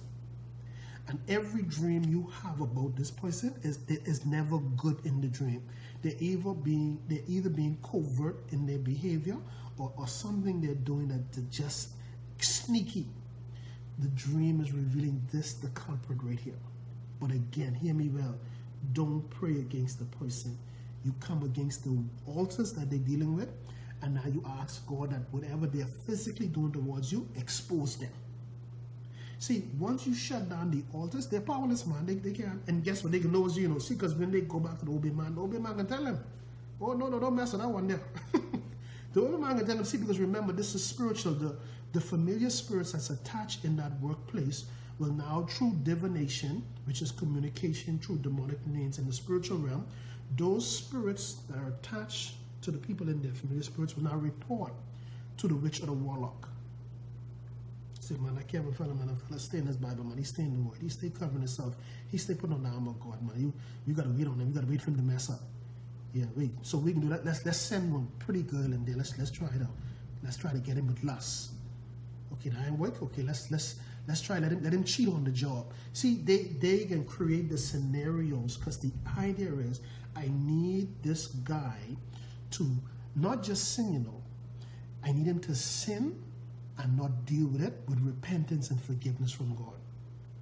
Because remember what the scripture says, if we confess our sins, he, which is God, is faithful and just to forgive us of the sin that we're confessing. Then he throws the bonus in there, and he says, aside from that, Kevin, you know what, I can cleanse you of all unrighteousness. Let me give you a little package deal here. So the spirits now need to set up scenarios to get you to sin but not repent. Why? The Bible says clearly, Proverbs chapter 28 verse 13, it says that he that hideth his sin, that word hide may not confess it. He that hideth his sin, listen carefully, shall not prosper. There's only one force that can stop you from prospering, demonic spirits. So the demonic spirits understand the law. Let's get Kevin to start lusting. Okay, we ain't going to push the girl in his life right away. Let's just get him. Let her come to work with some tight clothes on, and you know, let's kind of revisit his past to him. And if he don't use the laws of God, and what is the laws of God? Casting down all imagination and anything that exalts itself above the knowledge of God. See, you got to know the law. So when those images come, you turn, you shun it, you begin to speak to the voices because they're speaking to your spirit. Father, I reject the spirit of lust. I refuse to sit here and lust after this person and regarding iniquity in my heart, where your word says, if I regard iniquity in my heart, you will not hear me. See, if you don't know the law, then you can feel, ain't no big deal, man. You're not look at this little thing, ain't not gonna hide me, man. You're dealing with real devils who are waiting for the opportunity to deal with you. And for so long you've been getting, so far you've been getting away. But they ain't gonna stop. They can keep sending stuff on them.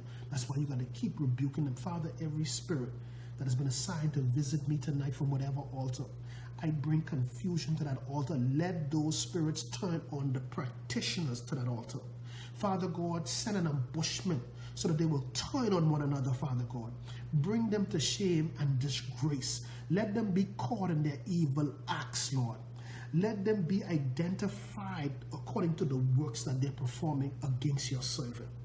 Your word declares, Father God, that you will never leave me or forsake me. So I am confident that you are here with me to repel, to block, to stay every dart that has been thrown at me. Father, let the ditches that they have dug for me, according to your word in Psalm 7, let them fall into it themselves. Father, your word declares in Psalms 109 verse 17 that he that loveth curses, then let it come upon him. But he that delighteth not in blessings, then let it be far from him. See, these are, you pray the word of God, because the word of God not only are the laws and rules of God, but it is your spiritual sword in the spiritual realm. Okay? So I'm finished there tonight. I pray that this teaching was very beneficial to you. For those of you who can't wait for me to put it on YouTube, I will do it tonight before I go to bed. But I thank you. I pray that you share this video and get other people watching this stuff around, because they need to know this. We're living in a time where the spiritual forces against us has been elevated. And God has been calling his people to a higher level. Been doing it. We've been ignoring it because we like the regular routine in church. You know, you come there, you do the regular routine, you punch in your time card and you go back home. No. My teachings are about taking you to a higher level, because that is the level that we're supposed to be performing on. So my teachings are to bring you up to that level. Heavenly Father, I thank you for your people tonight. I thank you for those that stayed on to listen to your word. I pray that they would have understood the mystery of contending with evil altars. I pray, Father God, Lord, that they would take their focus off of the people, which are the instruments being used by evil entities, and put their focus on the spirits that are identified through the negative patterns in either their own lives or in the lives of others. For example, Father God, if the person is a liar, then it's a spirit of lying that they ought to be dealing with, and not the person itself. I pray, Father God, that you would advance this people according to your word in Isaiah 11 verse 2. Advance them with your spirit of wisdom, your spirit of knowledge, your spirit of understanding. I pray, Father God, your word in Ephesians chapter 1, where you said, Paul said that they would have the spirit of revelation and knowledge. I pray, Father God, Lord, that you would break the spirit of ignorance that has shackled and anchored your people for so long to be conformed to a tradition rather or opposed to the power of the living God. I pray that this night will be the night where, Father God, things begin to make a U-turn in their lives, and at the same time you could slingshot them into their destiny of wisdom, their destiny of knowledge, their destiny of understanding. Your word declares, Father God, in Proverbs 11 verse 9, it says that through knowledge shall the just be delivered. Deliverance is what you know. Deliverance is knowledge. Knowledge is to be aware. So, Father God, flood and overwhelm your people with the necessary knowledge, which is your word, so that they will be better prepared to combat the forces of evil, so that they will be, Lord, the altar destroyers for their generation, so they will uproot the covenants that were created in generations past by their mother, father, grandmother, grandfather, great-great-grandparents, all the way back to the fourth generation and further, that has made spiritual implications through evil altars that has shackled their lives and will continue to shackle the lives of the future generation if they don't shut those altars down now. Father, I thank you for the wisdom, the knowledge, and the understanding that you've given me to not only teach your word, but to articulate it in such a way that even a child can understand it. I now pray, Lord, that this same wisdom that you've given me, this same insight, this same ability to articulate your word, fall upon those who are watching me right now. Lord, let this word overpower them to the point, Father God, that they have a passion greater than me, Lord, to go out there and share this word with other people and to watch lives, plural, be transformed by the breaking of the generational curses that were in place because of the covenants instituted by their ancestors and those altars. Therefore, Father God, finally, I pray right now, Father God, just like how you send the flood in the days of Noah, just like how you send the fire and brimstone in the days of Lot and Abraham, I am asking you to do the same thing, but only this time, Lord, send a spiritual flood, send a spiritual fire and brimstone to burn and to destroy and to consume every evil altar operating against the lives of these people hearing me, watching me now, and will hear and watch me in the future. I pray for that home right now where that auntie or uncle, mommy or daddy who's covertly having witchcraft paraphernalia in that place as a form of protection, ignorantly, not knowing that that is the very core giving those spirits, evil spirits, the right to traffic in and out of the lives of their family member. I pray, Father God, Lord, that you would send in there Moses, Lord, to bring deliverance, to bring wisdom, to bring knowledge. I pray, Father God, I deputize everyone listening and watching me right now to go forth with this wisdom tonight and begin to break the shackles, break the chains, break the fetters, and break all of those spiritual cords that once held them and anchored them to a place of limitations and restrictions, all because they didn't understand spiritual warfare, all because they didn't understand spiritual altars, all because they didn't understand the armor of God, all because they didn't understand that they could put angels to flight to fight against their opponents by uttering, declaring, and decreeing the word of God. I pray, Father God, that you will elevate their understanding as it relates to demonic evil altars. Finally, Father God, just like your man of God spoke to the altar in the days of Jeroboam, I speak to every altar that has been erected against my life, against your life, against your children's life, against your children, the children who aren't even born yet, who have been programmed to fail and take on the same cycle of disease, the same cycle of divorce, the same cycle of backwardness, the same cycle of missed opportunities as a result of the covenants instituted by altars of the past. Father, I am asking you tonight to rain down fire and brimstone and break and annihilate and destroy every physical and invisible altar operating against this your people. Send in an ambushment, Father God, to destroy the works of the evil one. Turn these people's minds and break the shackles off of that man mind, off of that child mind, off of that man who all his life couldn't go forward, off of that woman who couldn't get pregnant for a husband, off of that young lady or older lady who for years was looking to be married and could not be married because her ancestors sold her destiny to those altars. But I command those altars to free up everything that has been withheld from the members of those specific families that are being affected by those altars. Lord, let your fire uproot everything that you did not plant in these people's lives, and let it be replaced with every spiritual blessing that you already had in place in spiritual places for them, according to Ephesians 1 verse 3 and verse 4. Finally, Father God, your word declares that whatsoever things we desire when we pray, that we must believe that we have received it, and we shall have it in the matchless and mighty name of Jesus Christ. Amen and amen. You guys have a good night, and for those of you who are waiting for this on YouTube, I'm about to put it there right now.